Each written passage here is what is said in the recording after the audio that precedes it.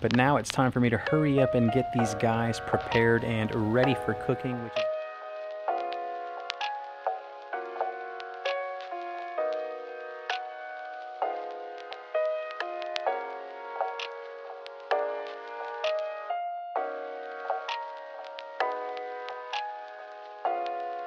Hello everyone, welcome to MDLR Fishing. My name is Mark, and today we're going to take the redfish that we caught earlier and turn them into redfish cakes. We're going to start things off by dicing up some green onion.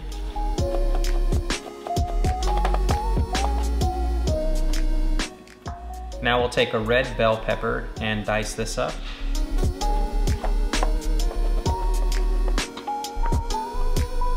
Take a couple of stalks of celery and dice these up as well.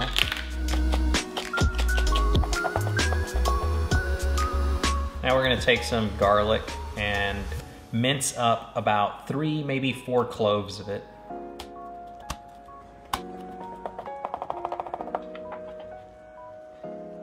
We're going to take a redfish fillet, clean it up, and then cube it up as well. So we're gonna remove what's left of the bloodline right here and just cube it up.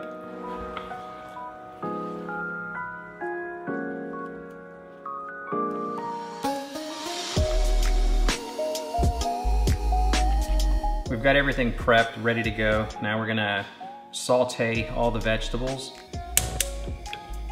Take 2 tablespoons of olive oil. Take our onion, bell pepper,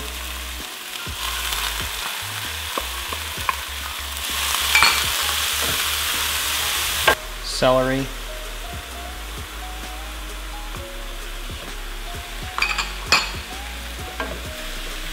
we'll saute this for about 5 minutes.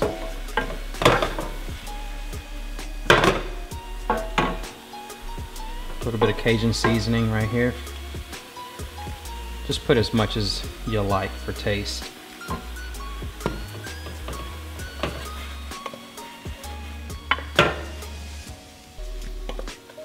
All you really want to do is sweat down these vegetables, get them a little bit soft so that they're not really crunchy. All right, here we go. It's nice and soft now. It's been going for a little over 5 minutes. The vegetables, bell pepper, everything is nice and soft. We're gonna cut our heat off.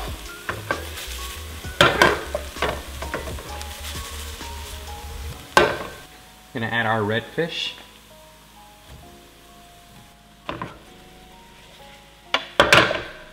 I just cut the heat because I didn't wanna like saute the actual redfish itself. I want to mix it in and then evenly kind of cook the outside of it.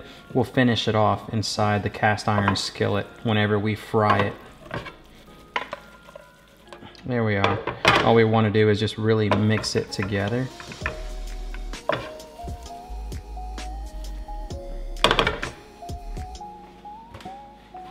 Now we're going to take some panko, and for this I don't have an exact measurement. I'm just basically going to eyeball it.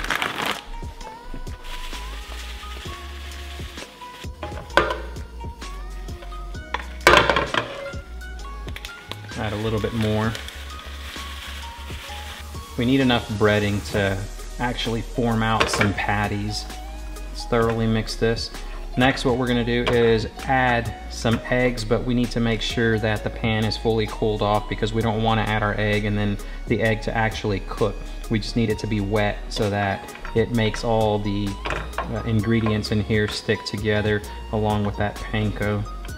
So the fish, it's not fully cooked. It's white on the outside, but on the inside of each little cube, it's still going to be raw. It's cooled down enough to be able to add our egg to the mixture. So here we go.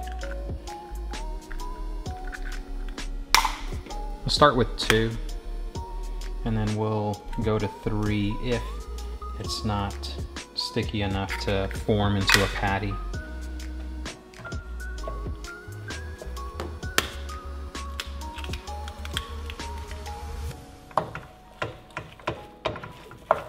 You know you've cooked the redfish too long if it starts to fall apart on you whenever you're doing all of this heavy mixing.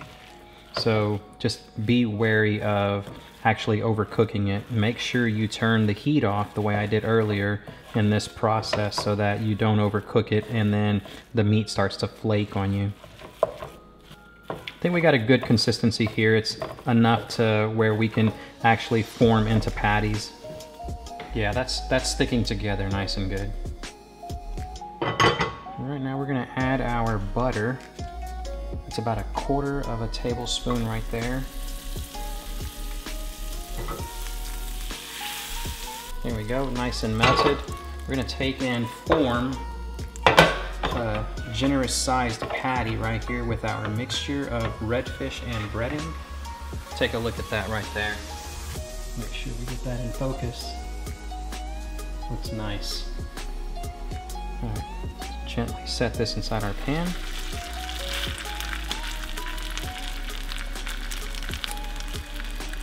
We're gonna cook this for about 1.5 minutes, 2 minutes on each side. The heat is nice and low so that the heat from the pan can actually cook through from the bottom of the patty itself towards the center, and then when we flip it, it'll just cook evenly. It's time to flip.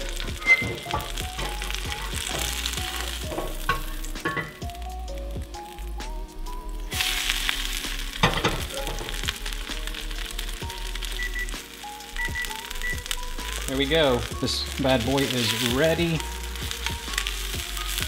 Let's go ahead and plate it.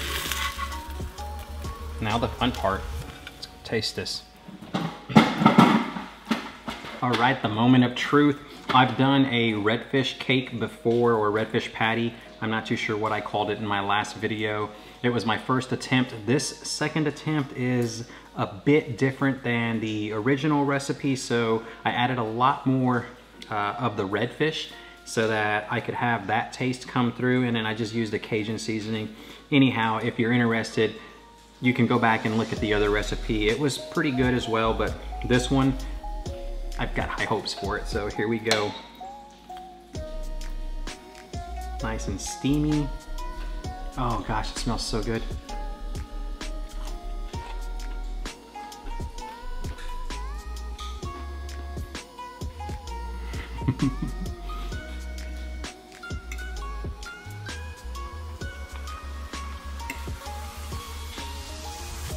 There's a lot of crunch to it. Overcooked it, so that is just on the outside, but the inside is so tender.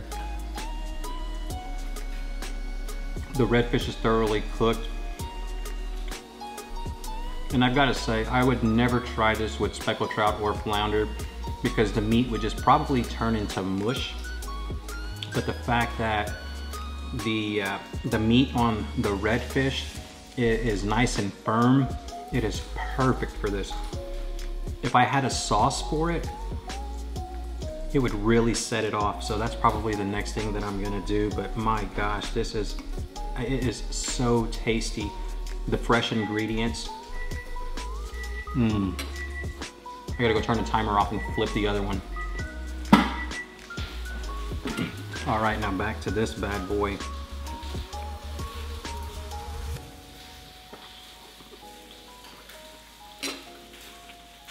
I'm telling you what, this is really, really good. Because the redfish is so fresh, you don't have that lingering fish flavor, the fish taste. And it's just really good. My gosh. I'm telling you what, out of like a number scale from 1 to 10, this right here is gonna get a 9. It is that good, and I don't even have sauce for it.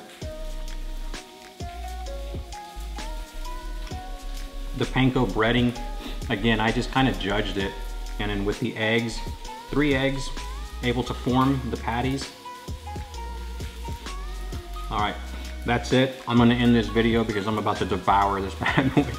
I hope you enjoyed the video. If you did, you know what to do. Click that thumbs up button. For those of you not subscribed to my channel and you enjoy what you saw, do me a favor, click that subscribe button and also ring the notification bell icon so that YouTube will let you know whenever I publish new videos.